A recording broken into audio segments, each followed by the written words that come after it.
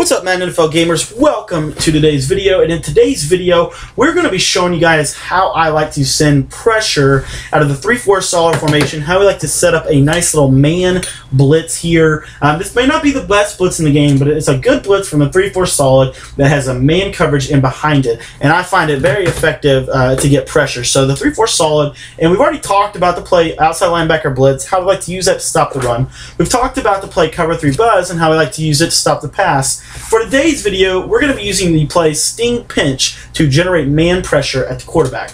Alright guys, so what you want to do with this really quickly is you want to spread your defensive line, you want to crash your defensive line down, you want to take this linebacker right here, throw him into a flat zone or a curl flat zone or a deep blue zone or whatever zone you feel like putting him into. And then I like to take this guy right here and I just kind of like to flinch him up a little bit. I like to bring the safety down if I'm facing something like this. Kind of just realign, but for the purpose of setting up the pressure, we should have some right B-gap pressure here at the quarterback. And there you see we get a nice little blitz angle off the edge and get some nice pressure. Now, one other thing that you can try to do with this play is to quarterback spy the defensive tackle, quarterback contain the right of screen or the left of screen defensive end, and then also drop that guy into a curl flat zone. And here you'll see the pressure's not quite as good, but it is still there. It's still something that you can use.